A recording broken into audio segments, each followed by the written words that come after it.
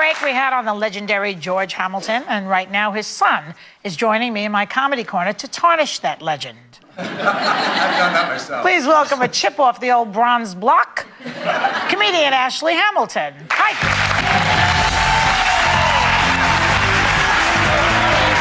Nice. Yes, you like? Yeah. I like that.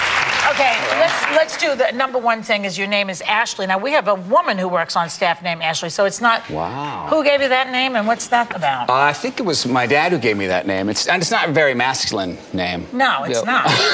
well, don't feel bad for me. My sister's name's Jem. Oh. Your father's wacky.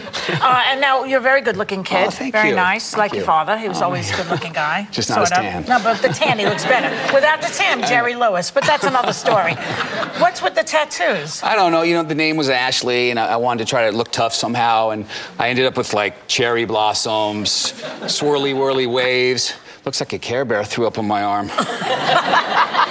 Because you know, tattoos say I can beat you up. You know, my tattoos say I can beat you up after I'm done watching Sisterhood of the Traveling Pants. Well, we're glad to have you here. I mean, it's a delight to have the son. It's an honor to be here. They actually asked me to come on and roast my dad, but I can't do that. He's already burnt. All right, now, he was on Dancing with the Stars, as you said, and he has his new book out. You know, what about it? Well, you know, it's pretty cool, too, because E just offered him a reality show.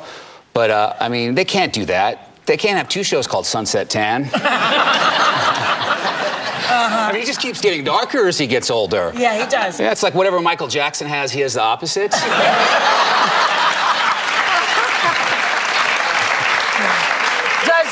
Now, we heard from your father about his early years, his early dating years. Has he given you any dating advice? I hope not. Yeah, me too. I actually remember my first date.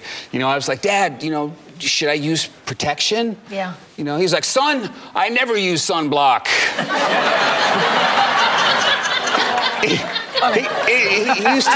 He used to yell at me for using sunscreen. Yeah, he'd say things like, you little girl, that's why I named you Ashley. Now, was he a strict father? He was a strict father. I mean, he only hit me once.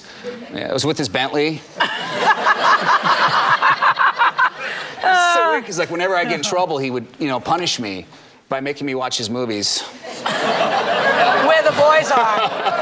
Where the boys are. I got him back. I'm making him watch my comedy. But what about the father and son bonding? Did you do any of that? Well, yeah, even though he was famous, we did get to do, like, you know, normal father-son bonding things, like microdermabrasion, teeth whitening, laser hair removal.